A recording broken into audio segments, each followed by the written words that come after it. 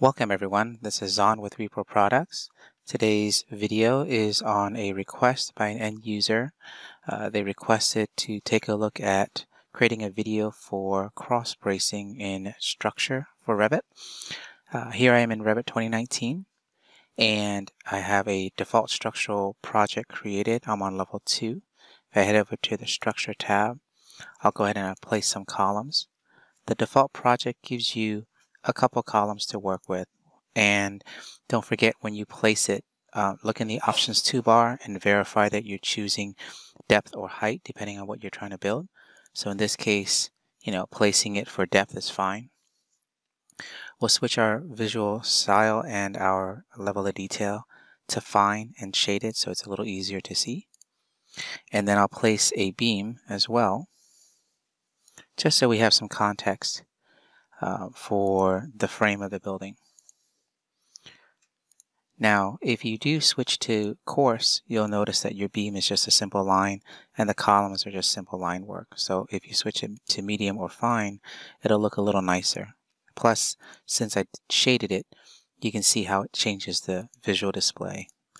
Now, when we talk about doing cross bracing for an elevation, a lot of people will head over to the View tab and use the elevation command.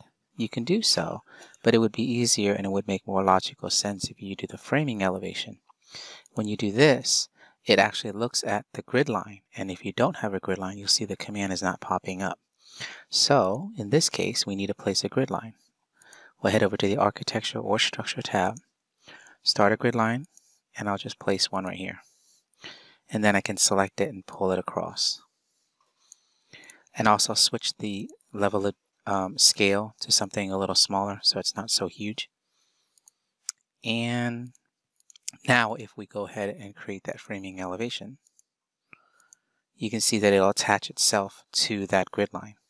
So once you place it and you finish the command, that elevation blue line that you see that pops up when you select the arrow shows up, and it's actually on the grid line and attaches itself to the grid line at the ends where the columns intersect, and then it goes so deep to be able to see through and past that beam.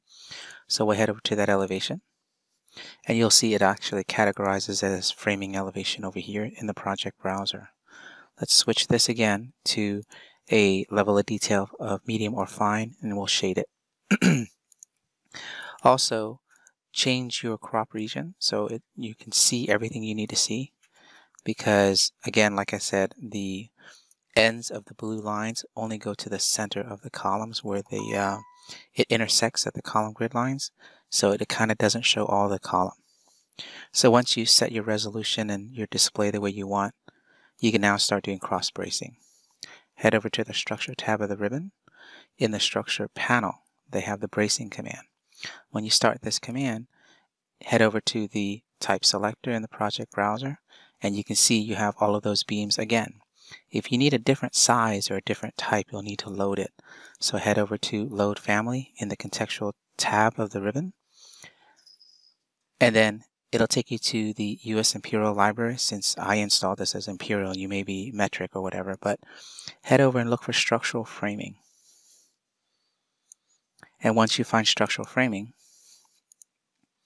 open that up and look for the material type that you want. Let's say, for example, steel. And then if you set your visual display to thumbnail, you can get a picture visual, little icons to see what they look like. So if we want to do just something really simple and basic, say hollow structural HSS as our cross bracing, we select it, we hit open, and you'll get your types catalog window that you can resize and reposition. And just pick the size that you need. There's a ton of them in here. So unfortunately, I'm not a structural engineer, so I don't know exactly what size would be appropriate for something like this, but I'm just going to pick one for now. The principle is the same, so you can pick one. If you hold Shift and pick another one, it grabs everything in between. If you pick one and hold Control, it just picks the ones that you select. Click OK. They get loaded. Head over back to the type selector. You'll see it'll be current, and then you just pick the size you want. Now that you've done this, when you draw it in elevation, make sure you are using the snapping tools to snap to the ends of the column. here, because if you don't, it may draw it a little strange. It may be touching something else that's in the background of the model that you may not realize, and you may end up drawing cross bracing at a weird angle. So I did pick something fairly large. So let's say, for example, if I select both of them, we can switch them out to something else. Let's go back to that. We'll just do the W10 8x10. And if I take a look at this in 3D, you've got cross bracing. And again, I'll shade it, and this is the result. Let's head back over to the elevation. If necessary, you can select the beams, and you can use these arrows here to control the length of those cross bracing beams. And basically what you're doing is you're affecting the start and the end join cutbacks. So if you know what those measurements are, say for example a foot and minus a foot, then you'll see it adjust accordingly. If you need to create the steel connection, like a gusset plate, you either do it via custom or do it via steel connections. And you know, Revit does have the steel connection capability right here. And if you need to adjust that and try to work with it, you'll have to set up the capability to do so. In other words, load all the database library family files that attribute to this member, and then it'll build it. And so back over here, this one, again, we need to readjust this as well. So we'll make that a foot. And you can see it gets adjusted. So that's how you draw cross bracing in Revit. Thank you very much for watching.